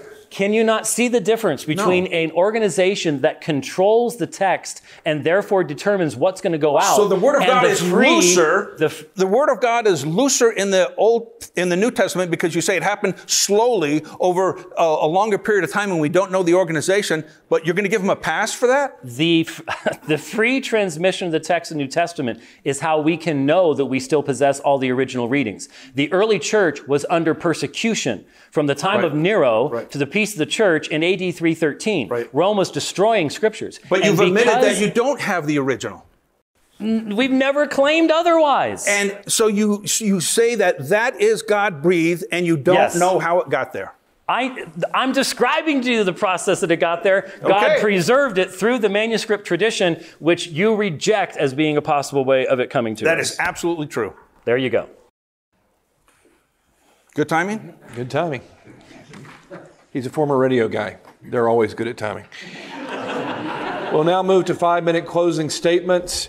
We're going from each speaker, starting with Mr. Baker. If you have questions, please write them down or text me. I'll try to be on time, but first let me honestly and deeply apologize for getting too emotionally involved in this subject. I've lost my family twice. Once out of Mormonism and once friends and family out of Christianity. So the fact that I am concerned about how the scriptures came together and what the difference is between an addition out of thin air and a textual variant applies. The point is, the Christian Bible you study, from my view, is mostly correct. The Christian Bible you study is mostly original. The Christian Bible you study is mostly an accurate perspective of those men and women who consider Jesus Christ the Jewish Messiah. This evening has not been, in my opinion, a debate between two men. This has been a debate between the Old Testament and the Hebrew, in the Hebrew, and the New Testament in Greek. The God of Abraham wants you to know the difference between the two. Be careful of the stretch factor. Why, oh why, did God not make it obvious and clear in the Old Testament? I have a lot of Jewish friends who don't see it there. And they don't see it not because they're stupid. The Jews know their scriptures. They believe it when God says 88 times, I am only one. They believe it to be idolatry, to push God the Father in the back and bring Jesus Christ to the front. I respect that. God clearly states many times that if the wicked turn to him, he will give them life. And that sacrifice from the wicked is abominable to God. He doesn't offer or want sacrifice from the wicked. It is completely against the teachings of the Hebrew scriptures that any innocent person should die for someone else's sin. Many times he says that. There is nothing in the Hebrew scriptures that says the Messiah is to be the Son of God.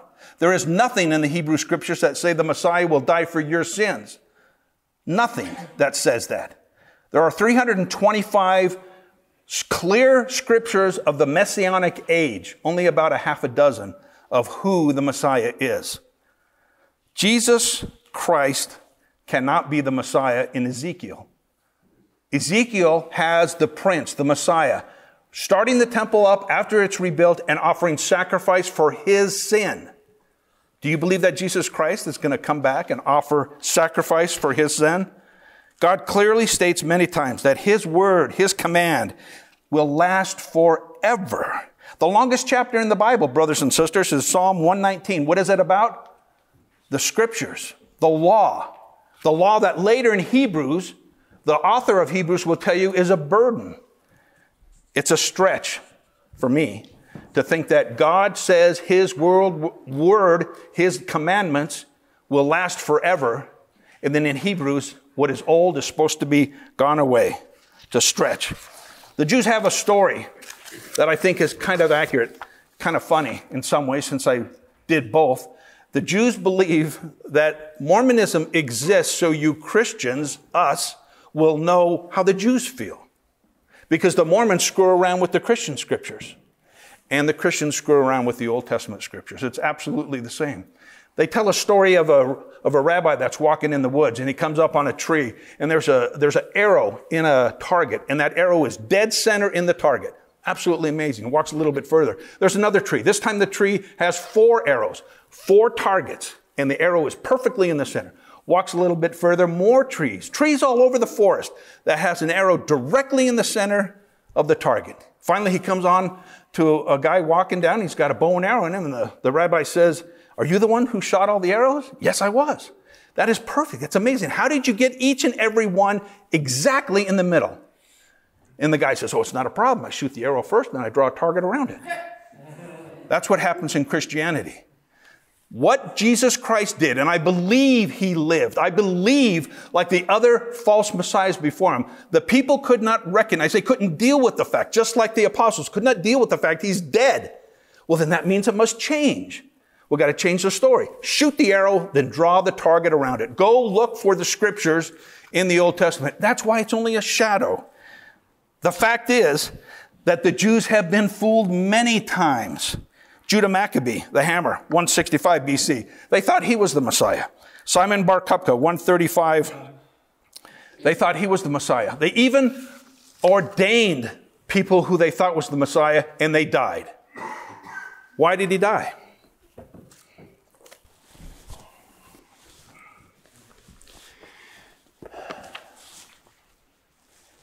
Tonight is my 171st moderated public debate. And so over the years, I have observed that when you can't sustain your primary argument in your closing statement, you make all new arguments, which is what you just heard. There's not Jesus, false Messiah, and all the rest of this stuff earlier on. You do it when the other guy can't possibly respond and stay within the rules of the debate. I've seen it before, been there, done that, got the t-shirt. I would love to see a debate, especially with a friend of mine named Michael Brown, on everything that was just said in that last 5 minutes.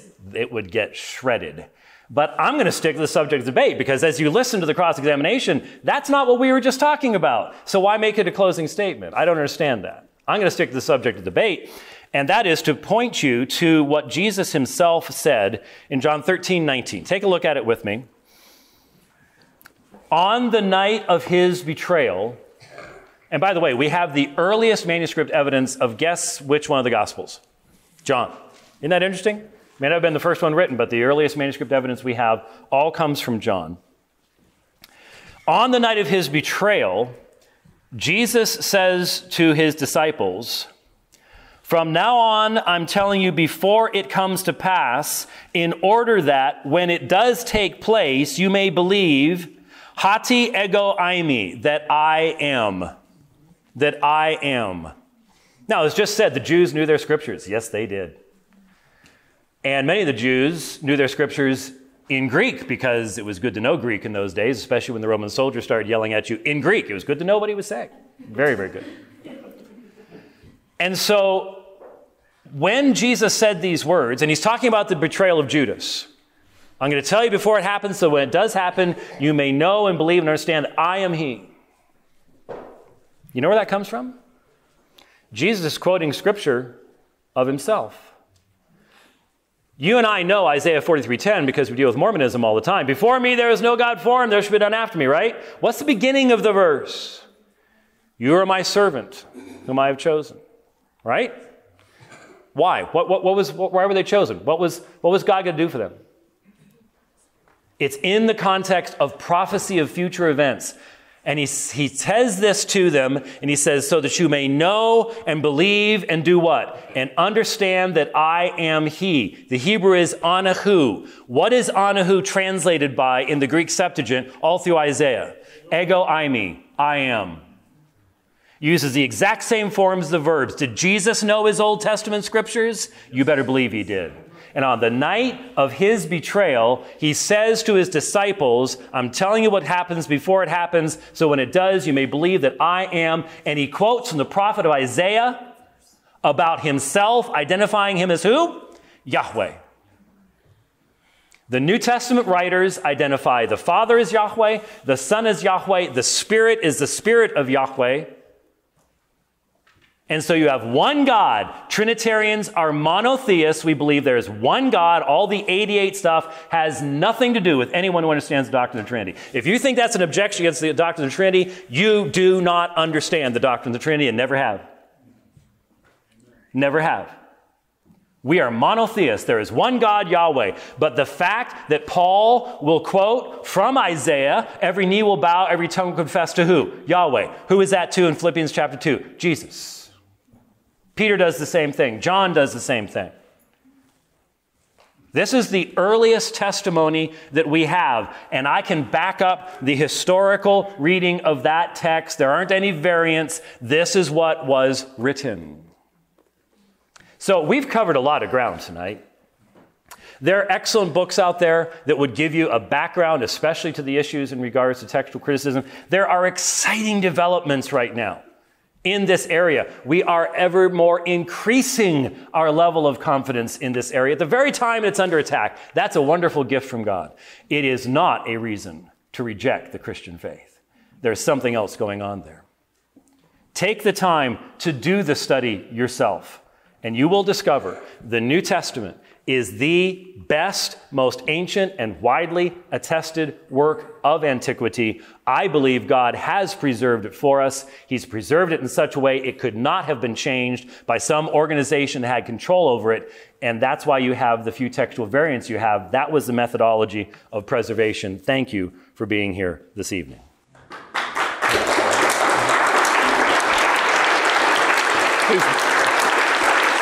Please wait until we're done. All right, we're going to go to a time of questions. We've got about 11 minutes to the top of the hour, so I'm going to squeeze in what we can. We're going to alternate between our two speakers. We'll wrap up if you'd like to stick around. Dr. White, I think, has probably been up since about 2:30 or 3. So I'm not sure how long he'll stick around, but Mr. Baker has said that he will stick around for some time. I'm preaching in your church in the morning. You want me awake? That's the question. You want me up there going, hi, everybody? I don't take that quite as seriously from someone who rides 100 miles at a time on a bicycle, but at any rate. Maybe my Go ahead, dig at me. All right, first question for Mr. Baker. What time frame? We need to try to keep our answers to about a minute. A minute? Okay. And let's just go to the questions back and forth. Okay. If you've mentioned textual variants and questions of authorship in arguing that the New Testament has been deceptively changed and is untrustworthy, how is it that the textual variants and the anonymous nature of books in the Tanakh do not make it deceptively changed and untrustworthy? I'd like to know what books are anonymous within the Tanakh. First and Second Chronicles, that's the ones I would think of. And who's the chronicler? Well, that's the point. We have no idea who wrote the book of Hebrews. No one. We have no idea who wrote the book of John. Some very good apologists believe that it was Lazarus who wrote, and I think there's some strong opinion about that. But that's not the question, sir. Okay. I don't see the comparison between the two. Okay. That's my answer. Dr. White, can Mormons play the dual fulfillment game as well with Ezekiel 37 and Isaiah 29 as an excuse for out-of-context claims like Christians do? I obviously reject the last part of it like Christians do. But if you're talking about, let's put it this way. If Joseph Smith was really that convinced that there were prophecies about himself in the Book of Mormon, why did he have to add that whole chapter to Genesis that has absolutely no textual basis to it whatsoever in history? Anyone can read into a text what they want to read into a text. I agree 1,000%. The difference is that the one who gave us the information about the interpretation of those texts had just risen from the dead. And I personally think if you've risen from the dead, that gives you a level of authority that nobody else really has. I think that's a really special thing at that point. Okay. Question for Mr. Baker. Do you believe it is illegitimate for Matthew to show Jesus in the beginning of his gospel as recapitulating the history of Israel, quoting from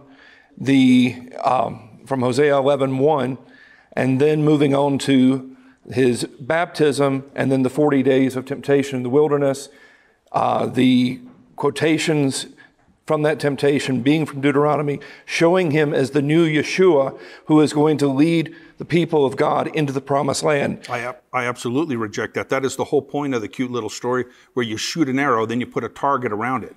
The things that Jesus did and said, I believe, happened. But I believe that those who could not let go of the fact that he died and he didn't come back and stay, and he didn't resurrect and witness to anybody outside of his circle, just like the other false messiahs, then you have the problem of taking a scripture and making it fit his life. So I do reject that. Dr. White was on 1 John 5:7, not invented to prove the Trinity. There was no reason for the invention to prove the Trinity because the Trinity is a biblical doctrine and is rather easily defended from the text of the New Testament. The Comma Johanneum arose as what's called a gloss, probably a marginal gloss, that was an early interpretation of what the three witnesses that are there, the Word, the Blood, and the Spirit. And as a marginal note, it became incorporated in Latin manuscripts in about the 5th century, became predominant in the later forms of the Latin Vulgate, and then was transferred into the Greek text beginning in about the 14th, 15th century, and was not in the first two editions of Erasmus, but was put into the third edition, which became quite popular, of Erasmus's Novum Instrumentum. Mr. Baker, you've expressed your time of studies with Jewish scholars. Why have you not taken the same time with Christian scholars? Oh, I have. And I believe that the Christian scholars that were available to me in the churches that I belong to, the elders, I would consider them scholars. And these questions, this debate was supposed to happen in Central California. They chose not to do it. So Dr. White, and I'm glad he did, on the internet, stepped up to the plate and said, I'll talk to you about these. So I have, and my wife and I have spent a lot of time with Christian scholars, to include people that have been brought to me by some of the Christians that I've worked with here. So it isn't a one-sided story at all, not even close. Dr. White, how does the textual transmission of the Old Testament compare to the textual transmission of the New Testament? In 60 seconds, yeah, right. Take your time. No, that is a fascinating question because there is a complete difference between the two. One is through the covenant people themselves. It is a much more ancient text, obviously, than what you have with the New Testament. And so it is a different process because there was not the desire to spread a specific message outside the borders of Israel that would need to produce a text that could be used like the New Testament was. The New Testament is written during a period of persecution. The church continues to experience persecution all the way through 313 AD. And so you have to have a portable text, a text that can be recreated and replaced when people have lost theirs due to destruction, so on and so forth. And so it has a very, very, very different history to it. It is a fascinating subject, but far more than we can do in 60 seconds. This is somewhat similar to a previous question. Mr. Baker, you have often said that, quote, if a man rewrites, restricts the word of God, that man will say, do, and teach anything in the name of God, unquote. So how do you justify the significant textual variance found in your Hebrew Old Testament in comparison to the textual variance found in the New Testament? It's funny that somebody would say that because I skipped over that because I said that for many years on the radio, applying that to Mormonism. And I equally apply that to Christianity. But my question is, do they give an example of what is the textual variant in the Old Testament? No. Okay. Well, I take that back. I think Psalm 22 is mentioned later on. I just changed screens. Okay. Yeah, Psalm 22, the variant in the Hebrew between like a lion and pierced his hands and his feet. I've got the Hebrew for anybody here who wants to see it. If you think that the Jews who published this in Hebrew did it because of this evening, then you'll love it. Because it doesn't say pierced, it says like a lion, not pierced. Now, correct. In the Greek, if you believe that Jesus forgot Hebrew and the Spirit said Greek to him, that's fine. And that's time. Have a good day. And that's time on that. And let's see, Dr. White, how does the New Testament treatment of the Old Testament differ from Mormon treatment of the Bible? Good. Oh, huge difference. All you have to do is look at the book of Hebrews. And in fact, if after tonight you're not writing down, I need to work through the book of Hebrews again, I would highly suggest that you do. So much of what was addressed this evening is addressed by the writer to the Hebrews, which I believe, by the way, was a sermon preached by Paul in Hebrew and written by Luke in Greek, because it's Luke's Greek style. But such a rich, deep understanding of the Old Testament text by the writer to the Hebrews, in comparison to, I'm sorry, you read Joseph Smith's understanding of New Testament texts, taking terrestrial and celestial and slapping them together to make telestial a new word, this kind of stuff, there isn't even an iota of comparison between the knowledge that Joseph Smith didn't have of both the Old and New Testament and the knowledge the New Testament writers had of the Old Testament. Mr. Baker, Jesus, lunatic, liar, or Lord? I would first like to ask a personal favor. Whoever wrote the last question about Hebrews, if you would come see me. I've got the Hebrews here, exactly what has been changed. Even in your own Christian Bible, they didn't get it right. The writers of Hebrews intentionally switched several words, and that's the whole point of this deceptive thing. I believe Jesus Christ was much like the many messiahs in before him and after him, that Jews followed him religiously, and they really thought he was the Messiah. He could have been.